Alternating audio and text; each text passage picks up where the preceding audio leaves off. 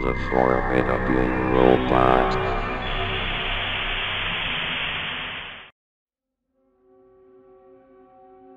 I'm not sure how many of you have ever watched Postman Pat, but I can tell you that I used to be quite a fan of the show when I was little. Growing older, I soon moved on to more exciting things. But try as I might, I still had a soft spot for the show, even in my adult years.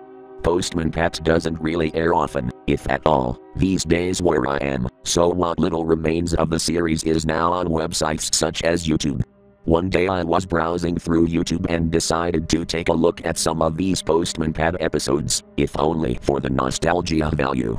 To my surprise, one of the featured videos was Return to Sender, showing a bad quality, black and white image of Postman Pat and Jess the cat. Cool, a Postman Pat lost episode tape. I thought to myself, knowing about the craze and deciding to check it out. I knew real well that these were hoaxes and not too many creeped me out. Nevertheless, I looked forward to seeing what some demented soul had done to my Postman Pat. To my surprise, when I clicked the video, I noticed an abnormally long timer, 12 hours to be precise. This was pretty unusual, but not totally unheard of for some TV shows. For a lost episode hoax tape, however, such a long timer was almost unheard of. There was no way I was going to sit through the entire 12 hours. I decided to watch as much as I could before I moved on. The video began with a bad quality, black and white intro to the show. The cheerful music playing in reverse. Other than that, the intro remained the same, and soon cut to the beginning of the episode. The video showed Pat standing outside a house with Jess sitting in a basket nearby. The bad quality is still apparent. Pat held a parcel in his hand, and there was nothing but silence for a good few minutes, as he stared lifelessly at the parcel. Quickly growing bored of this, I clicked on another video, which played as normal. Soon I began to dismiss Return to Sender as a really bad trolling attempt by some bored idiot, having seen a few in my time. Then things started to get weird. The video I was watching suddenly broke into static, and changed to a picture of Pat staring at the parcel in silence. The timer once again changing to 12 hours. I was absolutely awestruck. This was impossible. Not even a virus could explain something like that. I quickly closed the window entirely, not wishing to continue any further. However, the window soon popped back up, and I found my mouse unable to work.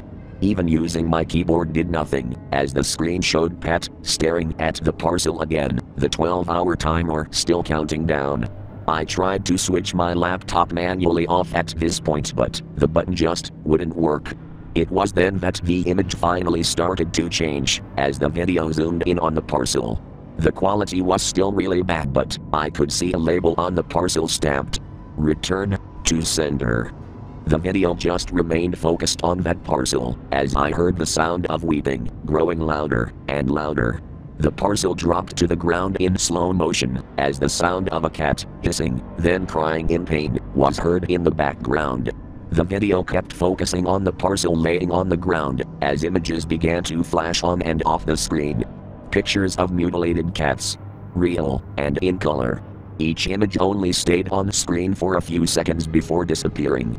After a while, it stopped, and the video switched back to Pat, who was standing in place, while staring at the parcel, which had somehow appeared back in his hand.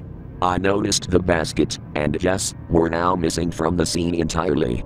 Pat opened the parcel, and broke down on the spot, falling to his knees, as he covered his face and wept horribly. The parcel falling once again to the ground.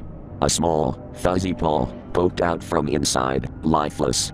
The video ended at that point, turning to black. The 12-hour timer still going, as my laptop finally switched itself off.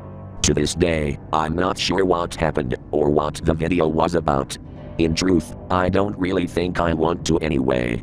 If you should see such a video on YouTube, or any other site, I'd advise you to just let it be. It's not worth it. You know what they say, right? Curiosity killed the cat.